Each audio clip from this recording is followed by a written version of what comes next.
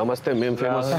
నమస్తే అన్న, ఇంత మజా నడుస్తుంది అన్న. నమస్తే కాక, ఎట్లున్నారే? సూపర్ అన్న.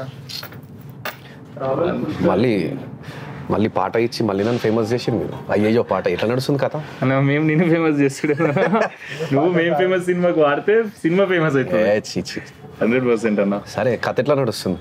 మజా ఉందన్న. ఇప్పుడు రీల్స్ కూడా మొత్తం ఇదే ట్రెండింగ్ వస్తుంది. అసలు రాహుల్ అన్న మెలోడీ వాడుతుండంటే అదే అవును, మాస్ పాటలు వాడి జనాలకు అదొకటి రిజిస్టర్ అయిపోయింది. బట్ ఈ మెలోడీ పాట సడన్ గా షాక్ అయ్యారు. ఇదేం ట్రాన్స్ఫర్మేషన్ రా నాయన, రాహుల్ సిప్లిగంజ్ దగ్గర నుంచి అయ్యో పాట కూడా మస్తు హిట్ అయింది పాట. యాక్చువల్ మజా వస్తుంది అన్న. కళ్యాణ్ క్రేజీ జాబ్ చేసిన కళ్యాణ్, అసలు డైరీ చేసిన నాతో మెలోడీ వాడిచ్చి. రాహుల్ కాదన్న, అసలు ఈవెన్ స్పాటిఫైలో వీటిలలో కూడా it's going too good. Rahul message వస్తాడు. నా క్వశ్చన్ ఉన్నది, అంటే మీరు అందరూ 23-24 జోన్లు ఉన్నారు. ఇంటికల్ కొంచెం తక్కువ ఎక్కువ ఉన్నాయి కానీ జనరల్లీ జోన్ అయితే 23-24. ఎట్లా పాసిబుల్ అయింది యూట్యూబ్ నుంచి సడన్ గా షార్ట్ ఫిల్మ్స్ చేస్తూ ఆల్బమ్స్ చేస్తూ? అదే ఫస్ట్ ఫన్ పటాకాలో ఇట్లా వీడియోస్ ఇవన్నీ చేస్తుండే యూట్యూబ్లో. కానీ ఇది ఫస్ట్ దీనికన్నా ముందు కాలేజ్లో కంటెంట్ క్రియేట్ చేస్తుండే. అవును, కాలేజ్లో ఫస్ట్ ర్యాంక్ వచ్చి స్టేజ్ మీదకి ఎక్కితే తప్ప ఫోకస్ ఉండదు, అదో బ్యాచ్. కెమెరా మెడల్ ఉంటే తప్ప పోరీలు మనం ముంగట్టు ఉంటుంది, అదో బ్యాచ్. అంతే కదా, మిక్సింగ్ లేదు. అయితే ఫోటోలు దింపితేనే ఇంతమంది పూరీలు ఇంకా తిరుగుతారంటే దుర్గా నేను కూడా మనం అసలు వీడియోలు తీద్దాం రవి, మనం మనతో ఇప్పుడు ఎంతమంది తిరుగుతారు, క్లాస్ నుంచి క్యాంటీన్ పోతే అర్ధగంట టైం పట్టాలి అందరూ అలకరిస్తుంటే, ఇట్లా ఏమైనా చేద్దామా అని అనుకోగానే ఒక చిన్న షార్ట్ ఫిల్మ్ లాగా ఏదో చేసినాం. అది మా కాలేజ్ వాళ్ళందరూ చూసి కాలేజ్ వాళ్ళందరూ గుర్తుపడతారు. మజా వచ్చింది, చెప్పినా కదా మనం ఏదో చేస్తాం రా అని అనుకున్నాం. ఇవన్నీ యూట్యూబ్లో చూసుకుంటానే మళ్ళీ అంటే యూట్యూబ్లో స్టార్ట్ చేసినాం. ఒక షార్ట్ ఫిల్మ్ చేసేయంగానే ఒక వెబ్ సిరీస్ చేస్తారా అని చెప్పేసి మాకు కొందరు కెమెరాలు స్పాన్సర్ చేశారు. ఒక కెమెరా ఇచ్చి మీరు వెబ్ సిరీస్ తీసుకోండి, మా ఛానల్లో పెట్టుకోండి, మేము కొత్త ఛానల్ పెట్టినామంటే ఏమో సీరియల్ తీయమంటారు, ఏమో వెబ్ సిరీస్ చేద్దాం. మనం సేమ్ ట్రావెల్ వింటా ఉంటే నా ట్రావెల్ గుర్తుకొస్తుంది, అంటే ఆల్బమ్స్ ట్రావెల్. నేను అదే అడగబోతున్నాను. మాది ఇప్పుడు వెబ్ సిరీస్ చేసినాం పిల్లాడని, దాని తర్వాత చాయ్ బిస్కెట్ అనే వాళ్ళు కాంటాక్ట్ అయ్యి మేము వాళ్ళకి సినిమాలకు ఎంట్రీ ఇచ్చి. నాకు తెలుసుకోవాలని ఏంటంటే అసలు మన కాందాన్లే లేదనుకుంటా నాకు తెలిసి సంగీతం వైపు. కాందాన్లో లేకుండా బొగానాల మీద కొట్టుకుంటా. అంటే జనరల్లీ మా ఓన్ సిటీలో ఎట్లుంటుంది అంటే, ఇప్పుడు మన ఫ్యామిలీస్లో ఇంకోటి నేను వచ్చిన చాలా స్లమ్స్ నుంచి కదా, కొడుకు పని చేస్తే అయ్యే మెకానిక్ అనుకో, కొడుకు పని సగంగా చదవకపోతే డైరెక్ట్ మెకానిక్ పనులకు గుంజేస్తారు. జనరల్లీ ఆ కేటగిరీ నడుస్తుంది. మన దగ్గర సంగీతం అంటే ఏం రాదంటారు. అంటే ఏ ఆర్కెస్ట్రాలో పాటలు పాడుతున్నావు అంటే రియల్ కూడా కొంతమంది గానే గాతం అంటే కొంచెం ఆర్కెస్ట్రా సో అంత ఆ లెవెల్లో ఉంటుంది. అంటే వాళ్ళ మెచ్యూరిటీ లెవెల్స్ కానివ్వండి, అది కానివ్వండి. అంటే బికాస్ ఆఫ్ మ్యూజిక్ అనేది ఓల్డ్ సిటీలో నుంచి మా డాడీకి వచ్చిన థాట్ అది. వీడు సౌత్ లేడు, ఏదో బొగన మీద కొట్టుకుంటా పాటలు పాడుతుండు. అక్కడ గోషమెల్లా శ్రీ పండిత్ విఠలరావు సాబ్ అని మా గురువు గారు ఉంటుండే. ఇది ఏజ్ అని? ఇది 15-16. ఆ టైంలో గజల్స్ నేర్చుకోనికే నేను వాళ్ళ ఇంటికి పోతుండే. నాకు కూడా ఆ టైంలో ఏంటంటే ఇది మ్యూజిక్ అంటారు, ఓహో దీనికి ఇంత ఫ్యూచర్ ఉంటుంది అండ్ ఒక ప్లేబ్యాక్ సింగర్ అవ్వచ్చు. ఇట్ వాజ్ నాట్ నా సెన్సెస్లో లేదు అసలు. అది అంటే ఇమ్మెచ్యూరిటీలో పాటలు పాడుకునే ఒక నాలెడ్జ్ ఉన్నది, దాన్ని ఎట్లా డెవలప్ చేయాలి ఏం సార్. మా డాడీకి మ్యూజిక్ షోకి ఎక్కువ బాగా పెట్టుకొని చిన్నప్పటి నుంచి కోటిలో పోయి స్పీకర్లు కొనుక్కొచ్చుడు, ఆ క్యాసెట్లు ఉంటాయి కదా, స్పీకర్ల లైట్లు వస్తుండే చిన్నప్పుడు మన ఇంట్లో. సో మా డాడీకి ఆ మ్యూజిక్ షోకి వినాలి, ఇంట్లో దావత్లైనా క్యాసెట్లు పెట్టి ఇట్లా పాటలు ప్లే చేసుకొని ఓల్డ్ సాంగ్స్, ఇట్లా ఒక ప్యాషన్ ఉన్న పర్సన్ అనమాట మ్యూజిక్ గురించి మా డాడీ. అట్లాగా తీసుకుపోయి జాయిన్ చేయించిన తర్వాత ఇక అక్కడికి వెళ్ళి జర్నీ స్టార్ట్ అయింది. అండ్ ఆస్కర్ నేను కూడా నీకు పెద్ద ఫ్యాన్ అన్న. నేను అన్న మాకి క్రికెట్ ఫ్యాన్, ఇప్పుడు కూడా అన్న కాదు అన్న ఏం మాట్లాడుతున్నావు అన్న. నువ్వు మాకు పరిచయం కాకముందు కూడా నాకు ఫోన్ లో ఊరికి ఫోటో చూపించేది. అవునా? ట్యాంక్ బండ్ పోయి దిగినారా. ఇప్పుడు ఈ ఇండస్ట్రీలో ఆల్రెడీ ఎంటర్ అయిన వాళ్ళలో నాకు ఫన్ పటాకాలో కిరణ్ కి ఫస్ట్ సపోర్ట్ చేసిందంటే మీరే. ఎట్లా చేసినా ఏం పెట్టినా అంటే పాజిటివ్ వైబ్ రాగానే, అరే కిరణ్ అయిపోతుంది చేసేసే ఏం కాదు అమ్మా, మీరు ఏడున్నారో తెలుసా, మీ స్టేజ్ అయింది తెలుసా అంటావు కదా. 100% మరి యూట్యూబ్లో నాది కూడా ఒకప్పుడు యూట్యూబ్ బతుకు కాబట్టి, అంటే నాకు కూడా పాటలు తీస్తుండే కదా 2 లక్షలు 3 లక్షలు పెట్టి, అవి హిట్ అవుతుండే, డీజేలలో ప్లే అవుతుండే, అరే రాహుల్ రా అని గుర్తుపడుతుండే. ఆ ఫీలింగ్ మిమ్మల్ని చూస్తుంటే అనిపించింది ఆఫ్టర్ వెరీ లాంగ్ టైం యూట్యూబ్ని కొంచెం మన ఈ తెలంగాణ ఫ్లేవర్లో కొంచెం యూనో దాన్ని ప్రజెంట్ చేస్తూ మంచిగా స్కిట్స్ చేస్తూ మా ఇంటికి కూడా వచ్చింది ఒకసారి. ఇంటికి వచ్చి నార్మల్ ఎక్సైట్మెంట్ తో చెప్పలేరు, రాఘుల మా ఇంటికి వచ్చిండ్రు. నేను ఎక్స్పెక్ట్ చేయలే కదా నా లాంచ్కి వచ్చినావు. మళ్ళీ మా డాడీకి బయటికి పిలిచి ఓ నీ కొడుకు పెద్ద స్టేజ్కి వెళ్తాడు గుర్తుపెట్టుకో అని చెప్పాడు. అన్న ఫస్ట్ ఇప్పుడు మీరు అందులో క్లాసెస్ నేర్చుకున్నాక ట్రైన్ అయిపోయినాక ఫస్ట్ సినిమాకి ఎప్పుడు చేసారు అన్న? అంటే ఏ సినిమాకి? ఏం చిన్న ఉన్నప్పుడు ఏమైతుండే అంటే ఈ మన హిందీవి మలయాళంవి ఇవన్నీ డబ్ చేసి శాటిలైట్ కి ఈ ఛానల్స్ కి అమ్ముతుండే, మన తెలుగు ఛానల్స్ కి. అటు డబ్బింగ్ సాంగ్స్ ఉంటుండే, అవి చాలా తక్కువ ప్రైస్ కి శాటిలైట్ ప్రైజెస్ కి కొని తెలుగు రైట్స్ తీసుకొని చిన్న ప్రొడ్యూసర్స్ మనీ మేక్ చేసుకుని దాంట్లో చిన్న అమౌంట్ ఫస్ట్ పాటలు పాడు అట్లా స్టార్ట్ చేసిన. అంటే దాంట్లో హిట్ అయిన పాట ఏదైనా ఉందా మీకు గుర్తు? దాంట్లో హిట్ లేదు. అవి ఆ డబ్బింగ్ పాటలు ఎప్పుడు హిట్ కావు. అసలు మూవీలు వచ్చినాయని కూడా తెలియదు, జస్ట్ ఫర్ అండ్ పర్పస్ అట్లా.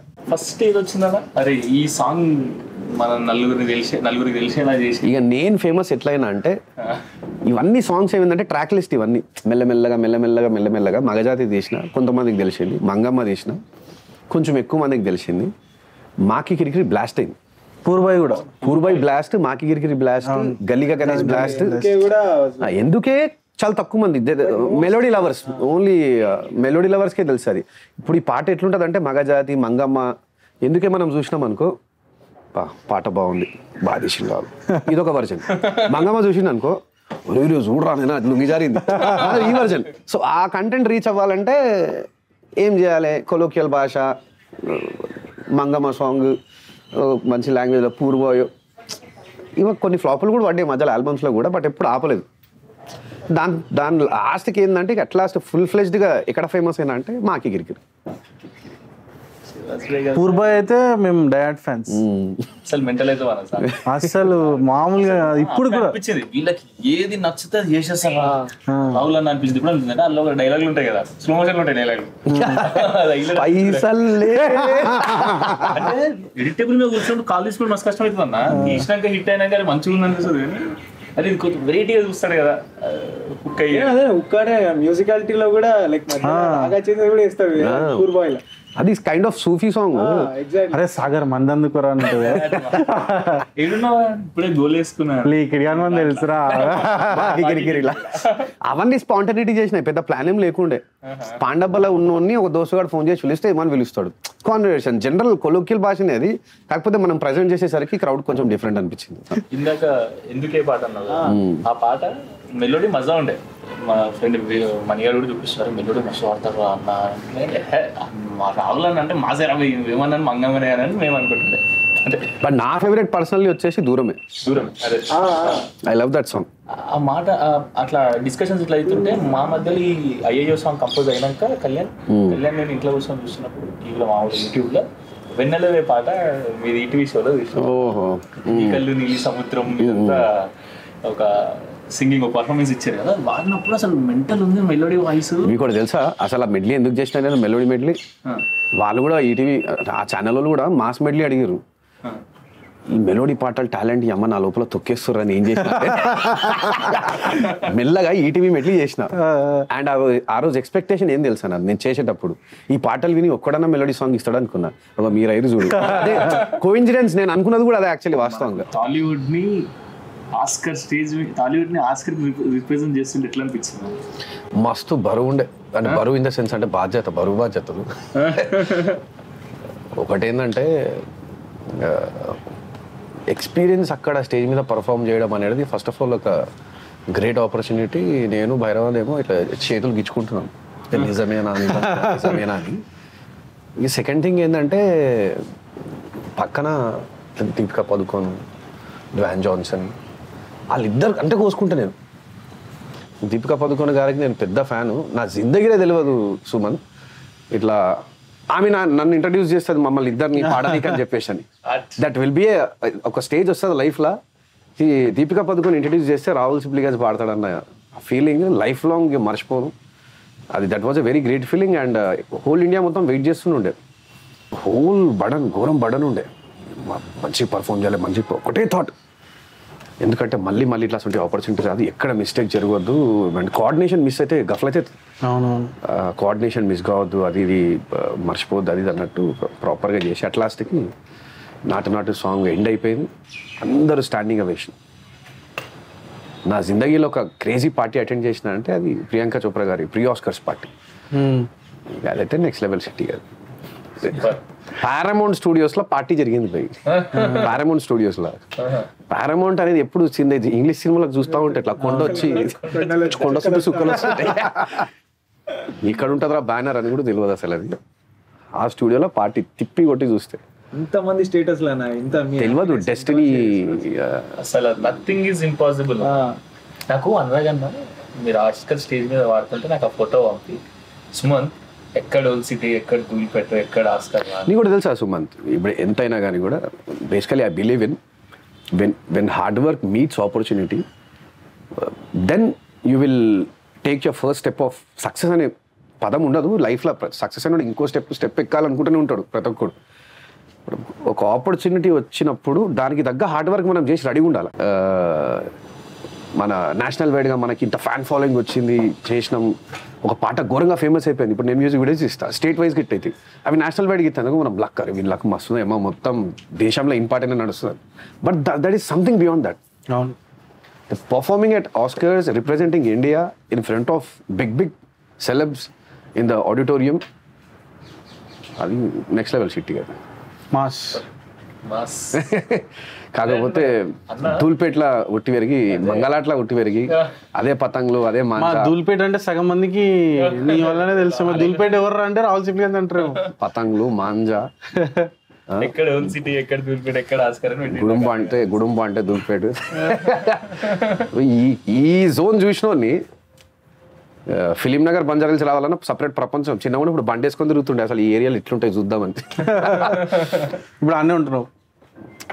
ఈ డెస్టినీ మనం డిసైడ్ చేయలేము ఇక అంతే. ఇంకా మమ్మల్ని నేను ఒక 2-3 years నుంచి చూస్తున్నావు అన్న, కలుస్తా ఉన్నాం, మేమేం తెలుసు. టీజర్ చూసినావు, 2 పాటలు పాడినావు, సారీ ఒక పాట పాడినావు, ఇంకోటి వాడబోతున్నావు ఇప్పుడు. పాడుతున్నానా?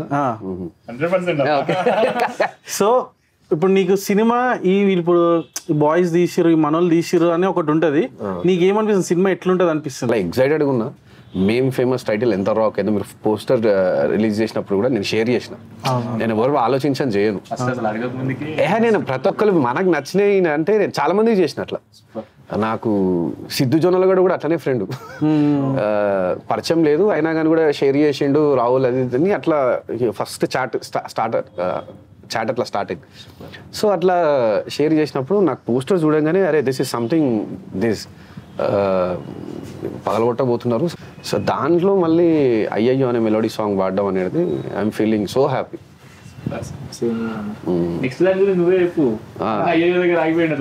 అన్న నెక్స్ట్ పాట పేరు మినిమం పాట.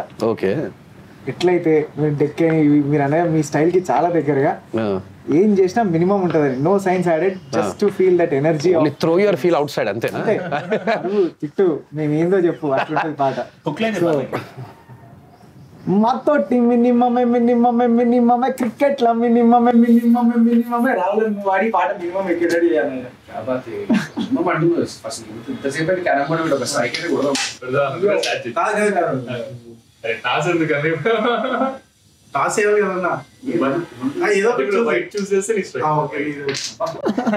ఇంత మ్యాజిక్ ఏడా చూడలేదు. సరే ఫస్ట్ ఏంది మినిమం పడుతుందా లేదా? పడుతుంది. నేను అన్ని డిస్టర్బ్ చేస్తాను.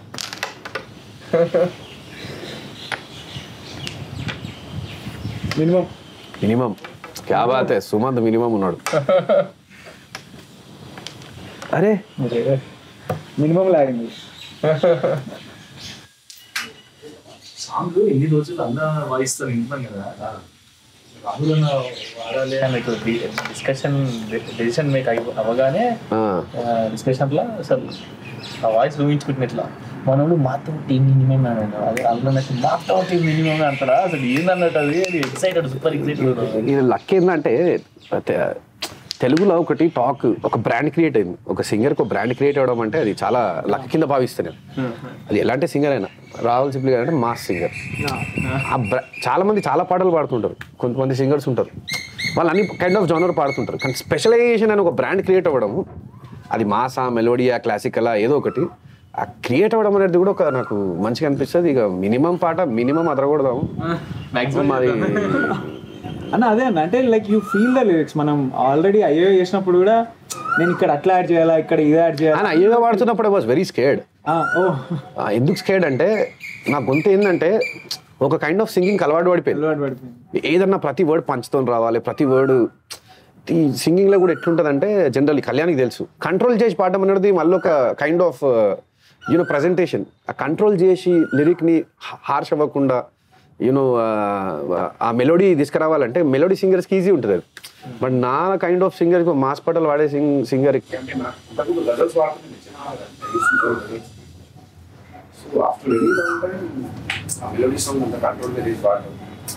you were telling ఇట్లా చేద్దాం అట్లా చేద్దాం. More than singing I love the involvement that you are trying to show because it's my and hour feeling. అదే ఇది మన ఫిలిం, స్పెషల్లీ అది నీ వాయిస్ మన వాయిస్ అనలేవు నువ్వు. So that's I have very ఏమంటారు అంటే అది నా వాయిస్ అది.